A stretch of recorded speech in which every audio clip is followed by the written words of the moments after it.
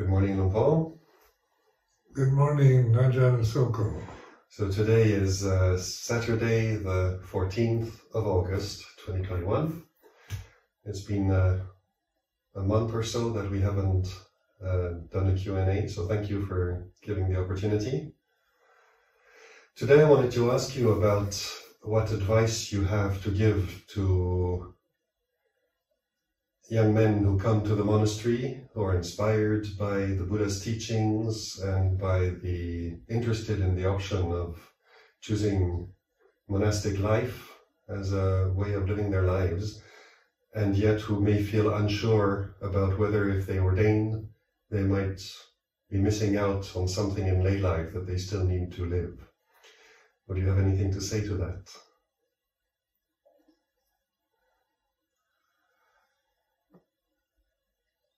Yeah, well, it's monastic life is kind of a strong commitment, and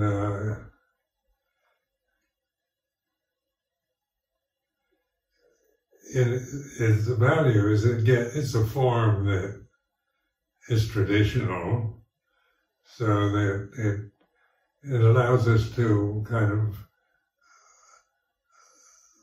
adapt to surrender, or adapt to a form that we didn't create, that's not based, that comes from the tongue of the Buddha. And that also gives us a reference point for the practice of meditation, for developing awareness, cultivating the path. Because the form the whole purpose of the form is to give us a way of living our lives in society that is conducive towards this mindful reflection on the way things are. So it's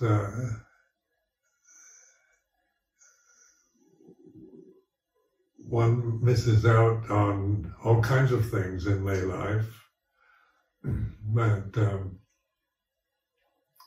you have to determine whether those things are worth one's lifetime, giving oneself to the sensory pleasures of what we see, hear, smell, taste, touch, and ability to do what we want when we want to. Where in monastic form, with its Vinaya, its disciplinary precepts, we have guidelines for behavior and speech that is not available in lay life. So in terms of freedom of speech, which is very much a controversial subject at this time worldwide, especially in countries like the United States or European Union or Britain.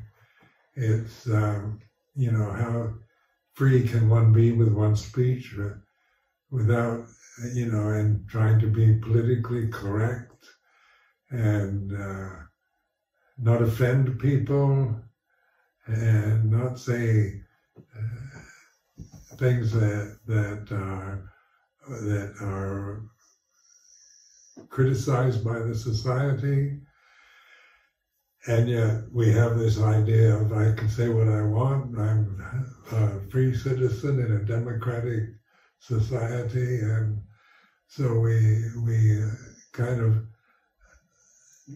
never really examine our sense of cultural identities with our ideals, and we tend to operate from that.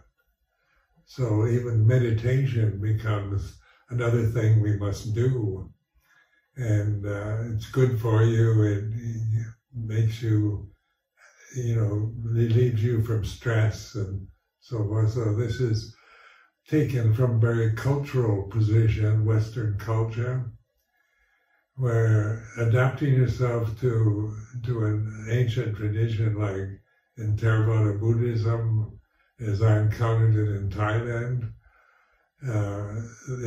It offered a kind of mirror reflection for my own cultural conditioning, because the monastic form with Luang Por was very strict, and is all, you know, the moral, the sila, the moral precepts are all about behavior, speech and behavior, not about thoughts and emotions.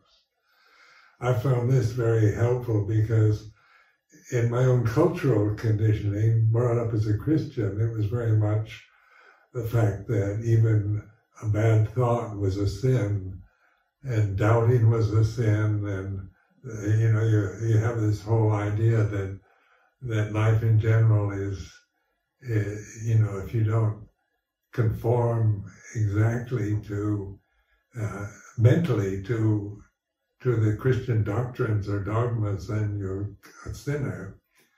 You have to go to confession.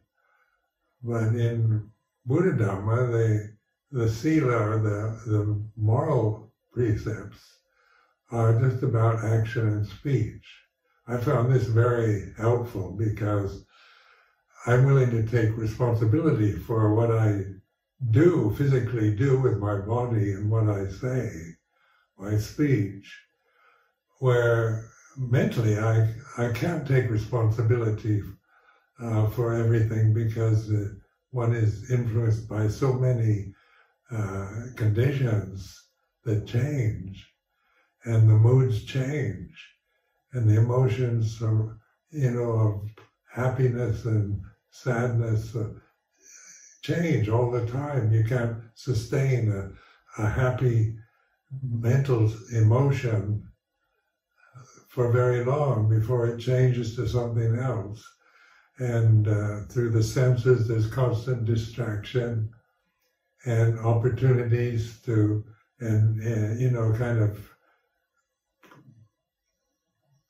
encouragement to follow your desires and do what you want because of this ideal of freedom, where I found living within the structure of a very traditional, clearly defined form, a way of reflecting on cultural conditioning, religious conditioning. And the whole point is that the Buddha established, before he passed away, the historical Buddha said, I leave you the Dhamma, which isn't defined. There's no definition. There's no description of Dhamma. And Vinaya. Vinaya is all about condition, phenomena, about form, and about how we relate to what we see, hear, smell, taste, touch. And the point is not to just blindly conform out of fear of committing an offense or committing a sin, but to reflect on how form is impermanent and changing and not self. So when you ordained, did you have awareness of all of this, or did you feel you had already done what you had to do in lay life and you were ready for monastic life, or? Well, I was 31 when I ordained, and so I'd lived long enough to the illusions I had about freedom and self-conceit and making my impression on life as an individual form in society had completely vanished. And I remember thinking at the age of 30 how meaningless life was. At 20, I was very eager to go out into the world and live life and learn from life and make my mark and so forth. My 10 years passed by with so many kind of experiences, in so many different directions that I became very confused. By the age of 30, I was an emotionally very confused man, and really didn't have any worldly ambitions to fulfill. So when I became a monk, I felt very definitely, this is what I want to do with my life. Because I want to live in a way, I thought, as a layman, from my own parents, I could see that their life was very caught up in kind of working life and family life. Everything was separated from everything else, and there was always this sense of fatigue and worry and anxiety about the future involved with the way my parents lived, and this, you began to see that lay life, before I had any idea of becoming a monk, was fraught with this anxiety. And I used to watch my mother, in the evenings, sitting in our living room, looking terribly anxious about the future and what's going to happen in the political system and to teenage children to look after, and my father having to work at a job he didn't really enjoy doing, just to support a family. And I thought I would like to live in a different way than just, if I could find a way of life that wasn't divided into compartments. And this is what monastic life offers. It's not compartmental. It's pretty much this. One day is the same as the next, and you don't have the freedom to move about or distract yourself the way you do when you're living your own life on your own terms. And I found conforming to Vinaya as a good exercise, because one thing I could see was I had a lot of pride and self-conceit that, I learned how, as a layman, how to manipulate conditions for my own benefit. And that's my survival tactics from the way I was brought up.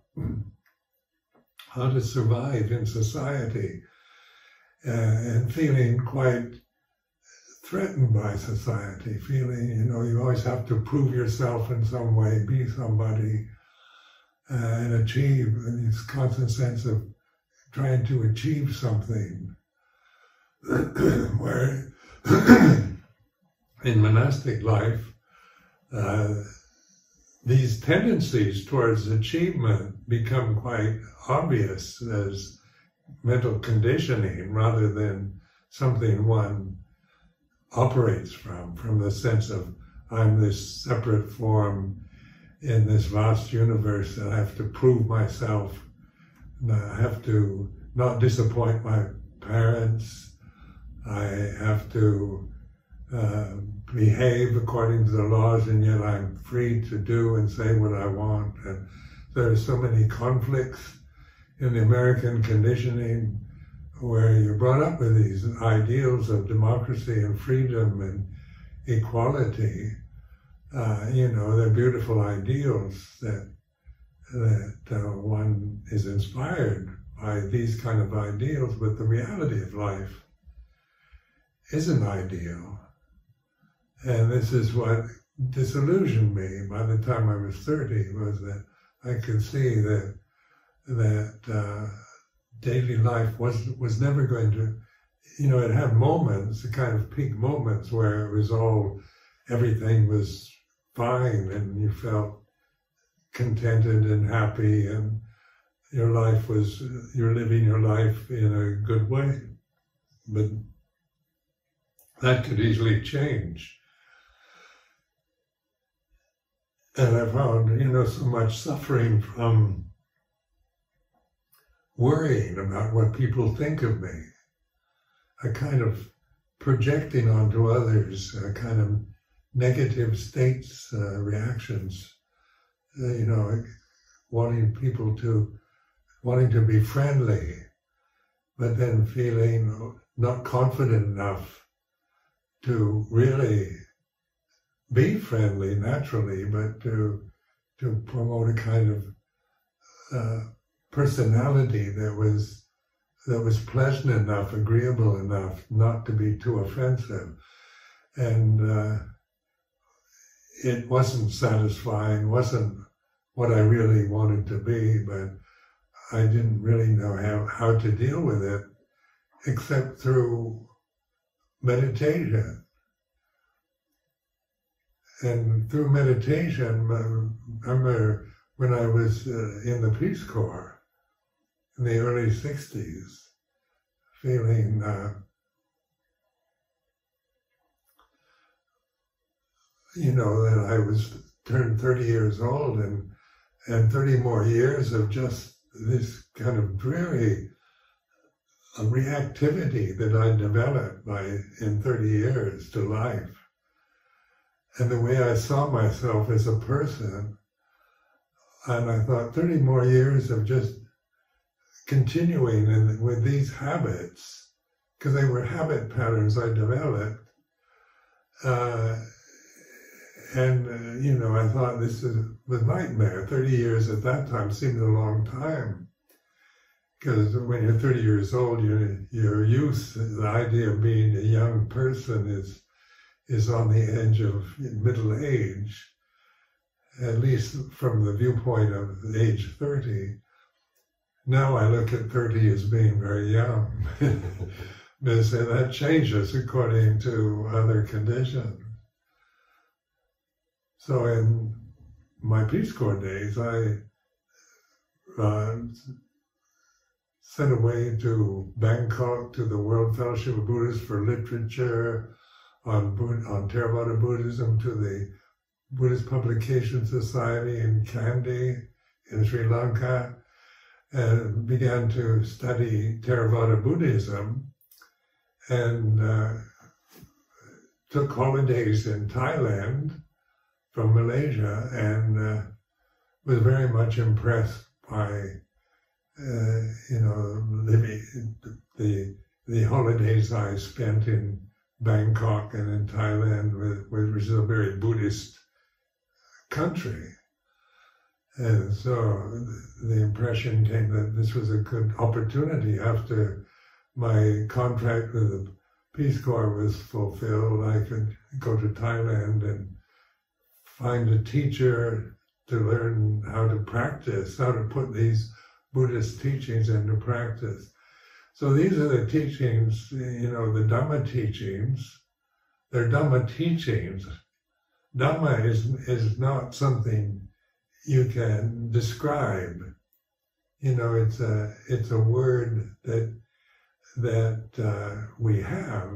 We have to accommodate within the English context. So we translate it as absolute, the absolute or ultimate truth. But these are rather abstract definitions of what is the ultimate truth.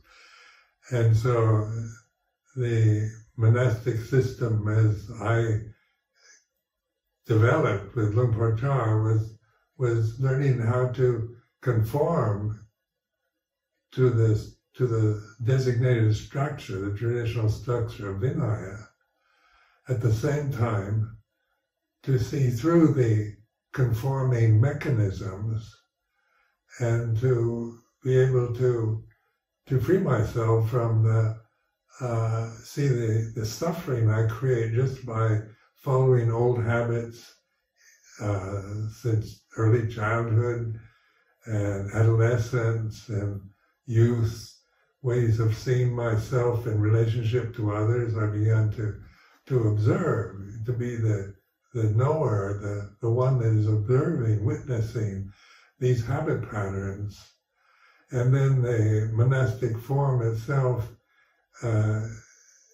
is a constant reminder of to do this, to see through the illusions you operate from that you developed when you were a layman. So why wouldn't you have done that for a short period of time and said, okay, now I know how to be happier, I can go back and enjoy lay life?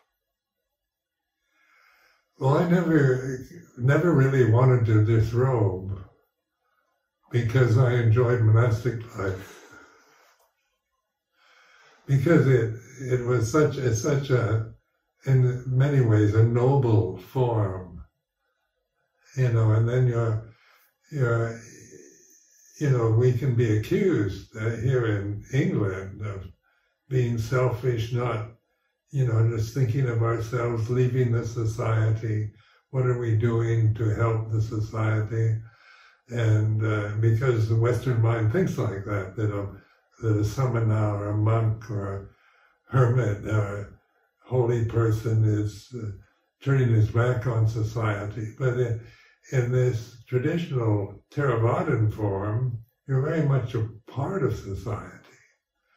Like in Thailand, being a Westerner, a foreigner in the Thai culture, when I became a monk, I became integrated into Thai culture automatically. Because as a tourist, I was not. I didn't, I felt I was a foreign tourist. And the whole relationship with Thailand and Thai people was very much a feeling of alienation or strangeness, where by ordaining as a bhikkhu in Thailand, I began to see how respected I was for what I was doing. That in Thailand, 99% of the people would respect what I'm doing with my life. And even though I was a foreigner, they certainly offered their interest and support totally, which really touched my heart very strongly, because I wasn't expecting to be so well received and so respected as an individual. So I began to enjoy the life as it was lived in northeast Thailand with Luang Por Sumedho, even though it was very simple and in many ways very confusing, because your whole conditioning has been from Western American civilization, Western culture. And Thai culture is very different as a cultural identity. It's how they respond to life, and that it can be quite puzzling from the perspective of an American mindset. But the life, you meet really fine people like Luang Por Sumedho, the monks I trained with in Thailand. Everybody was at least trying, committing themselves to something quite noble, something quite beautiful as a lifestyle. And that was not just kind of training yourself to become a monk and something in the society, but to develop wisdom that isn't about culture and religion, that is natural to this universe that we identify with.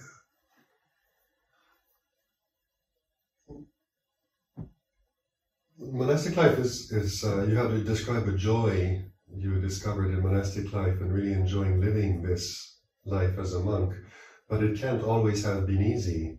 So when life as a monk became difficult and you went through difficulties, what prevented you from saying, okay, I'm out of here, I'm going back to lay life and find my way there? Well, by the time I ordained, I was so disillusioned with lay life that I couldn't think of anything else I'd want to do.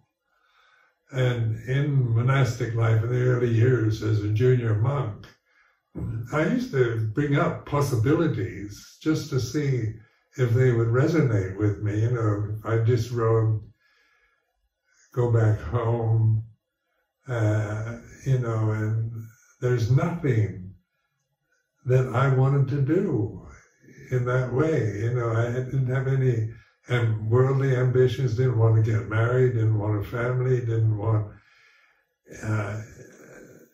any kind of professional interest was gone. Any sense of achievement? And a sense of achievement.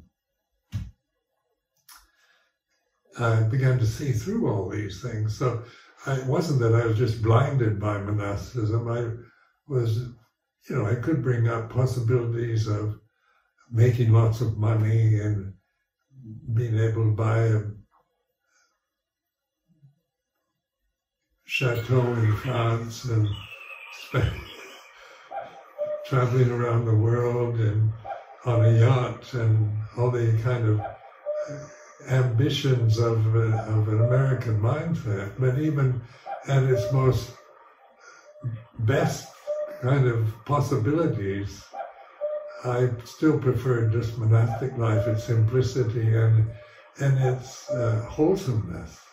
What about the sense of fulfillment in a relationship? That never appealed either. Well, as a layman, I had relationships which were always ended up in some kind of disappointment. And so I gave up the idea of finding a perfect relationship because I could see how changeable life is.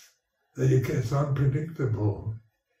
And people that you think you'll love forever, you know, you can't do that.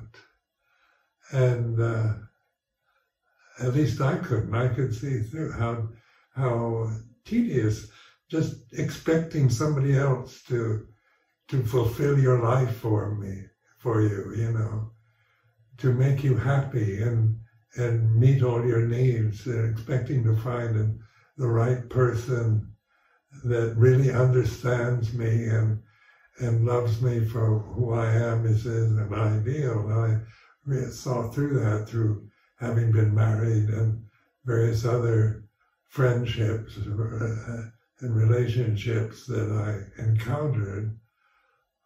You know, as wonderful as they could be, they could also turn the other way and be kind of disastrous and disillusioning. So having a skeptical mind helps, because you do tend to become cynical as you grow older. The kind of fairy tale dreams of youth, you know, you realize are just that. They're illusions. They're dreams that you have when you're young. And as you experience life isn't a dream. It's like this. It's about getting up in the morning, going to bed at night, about surviving, having to eat, having to take care of a human body all the time that gets too hot or too cold, or just gets older and older as the years go by. And the whole illusion of living a happy life as a lifetime experience, you know, completely fell away, crashed, shattered by just learning enough at the age of 30 to realize that how temporary this experience of a physical form and mental phenomena, how changeable and uncertain they can be.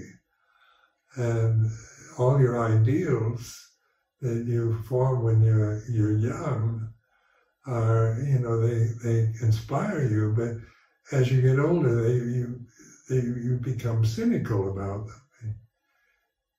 You realize, like in the American system, equality is an ideal, and you assume that that's the way America operates. But as you grow older, you realize it's not what's really happening.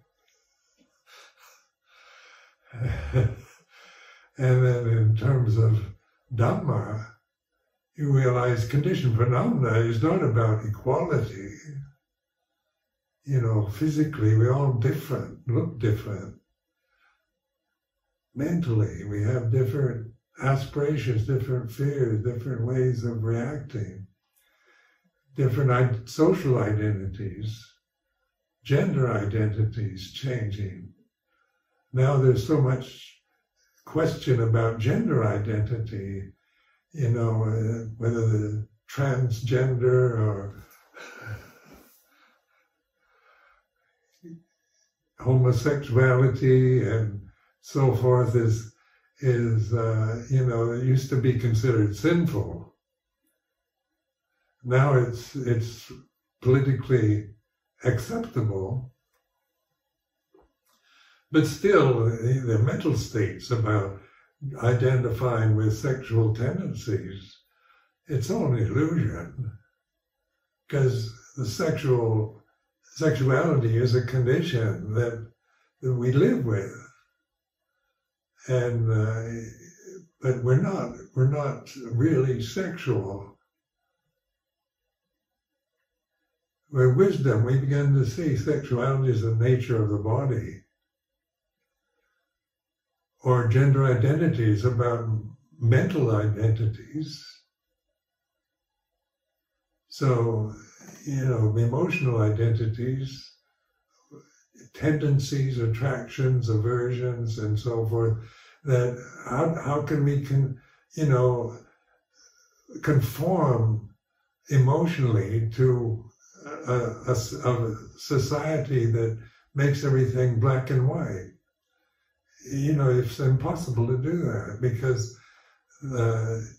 black and white are conditions changing. There's no permanent black or white absolute condition that you can take refuge in. So to come back to the original question here, if someone asked you, I'm 20, 25, 30 years old, been here in the monastery, I'm kind of ordaining looks interesting, but I think maybe I need to check out a bit more about lay life, what would you recommend?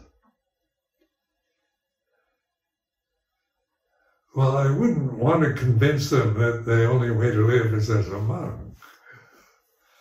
They have to find that out for themselves, really. If they still have longings in lay life and think there's great prospects for happiness in lay life, and they can't see that's a creation of their mind, and in this life you point that out, that possibilities of the future and lay life are just, imagination in the present. Because in monastic life, you're always bringing the reality to the present moment, whatever you're thinking. If I think I'd be happier as a layman, I would recognize that as just an imagination, an image that I create in the present, and not attached to it. So I find contentment within the life I'm living, because the whole aim of Buddhist monasticism is contentment. And rather than ambition to get something, become rich or famous or find the right person, these are all desires that drive us into worry, anxiety about the future. Where the future for a monk You know, when we see, even seeing the desire to become enlightened is suffering. And that's a noble desire, you know, on the ego level, desire to live the holy life and obey all the rules and be a source of compassion and goodness in the society is very noble, but it is still words and thoughts and all about the future, what I'm going to do in the future, or hopefully to attain in the future. Where Luang Por Chah's style of teaching was always pointing at the present, the reality of now is like this. And then the samana form in this tradition, Theravada Thai forestry, is very much giving you tools to use to observe desire in all its manifestations, whether it's noble or base, evil or good or ordinary, or, you know, too much or too little, about becoming, about controlling, about destroying evil, all these kind of ideas and thoughts, you know, still come to the mind, but you know what they are. You're no longer dazzled by them or deluded by the way you think or by the society that you're living in. Sometimes in monastic circles, when not necessarily where people are kind of contemplating this option of ordaining or not ordaining, but also just in how much we can just throw ourselves headlong into worldly pursuits or see through that. Sometimes you have this expression, they haven't suffered enough yet. Is that cynical, or is it just realistic? Well, from my own experience, I'd suffered enough by age 30. But it seems I think that was a blessing. I look back, because, you know, that was 30 still pretty young. Yes. And by age 30, I had no illusions about worldly life, you know, any kind of hopes or ambitions for worldly success. It's not, you know, I could realize I could survive in the world. I knew how to live, you know, how to get along. And, you know, you're living in countries like the United States where it's pretty easy to survive. It's kind of high standard of living and democratic political system. So you know, it carries you along. But I felt that life had to be, there had to be more to it than that, than becoming famous or becoming rich or powerful. I never wanted to be like a politician or have political power to make decisions on political issues. What about just being happy as a layperson? Yeah, that was what everybody wants, but you know, happiness was so easily destroyed by fears and anxieties and worries that you know, operated in, you know, in my mind, that could destroy happiness, momentary happiness. And then you have to find what is, you know, as William Blake said in one of his reflections, contentment is heaven itself. And I used to be a great enjoyer of William Blake's poetry. Contentment is heaven itself, or contentment is the highest happiness.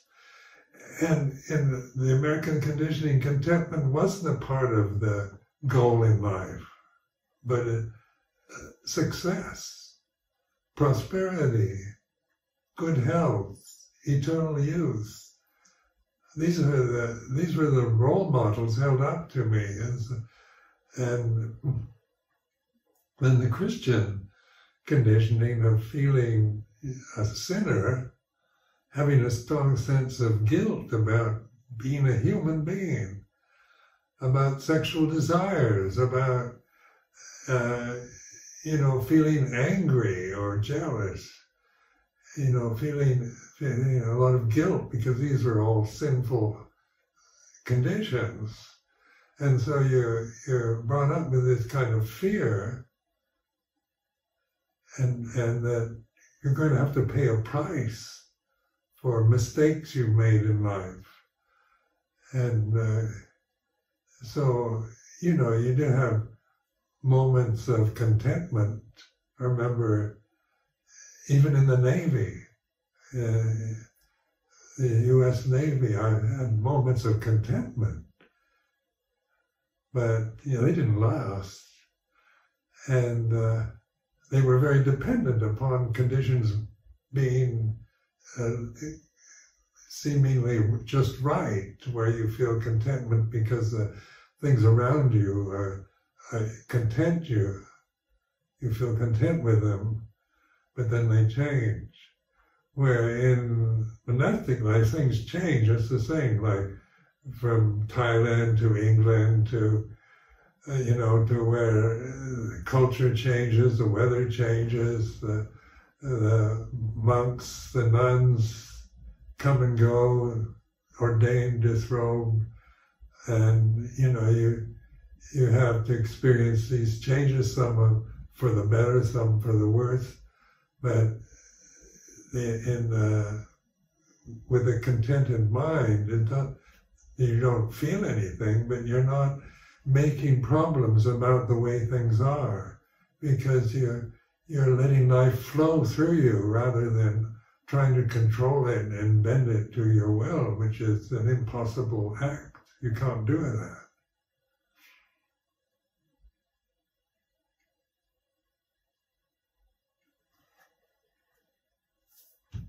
Thank you for these reflections, Luang Por.